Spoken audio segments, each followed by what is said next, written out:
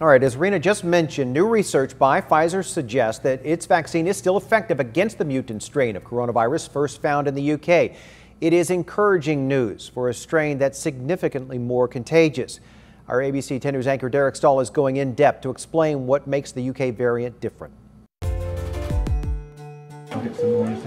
Last month, a COVID-19 outbreak in England's Kent County caught scientists' attention because it was spreading much faster than usual.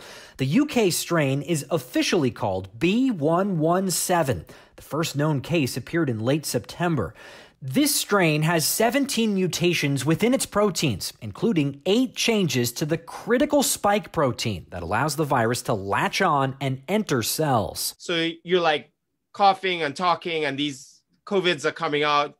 A lot of times they're not sticking in your nose or mouth. You're dodging the bullet.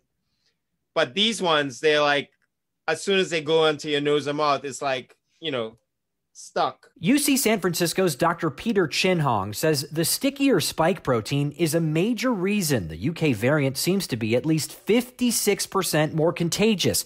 However, there's no sign yet it's any more deadly. One of the spike mutations may also allow the strain to linger higher up in the body of an infected person rather than deep inside their lungs.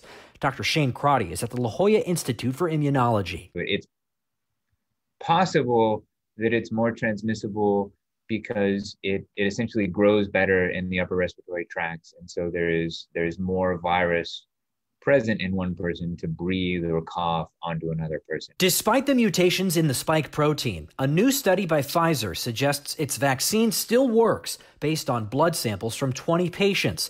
Similar studies on the other leading vaccines are still underway. Any one mutation should really only be affecting like 1% of your immune response, something like that. That's because antibodies gang tackle viruses from all sorts of directions. It's like pointing 1,000 guns towards the spike protein.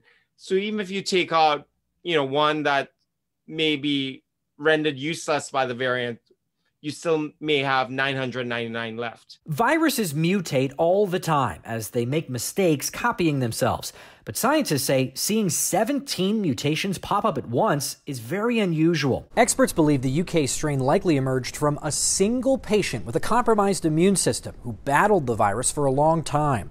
The longer the virus survives in someone and replicates, the greater the chance it'll make mistakes. Derek Stahl, ABC 10.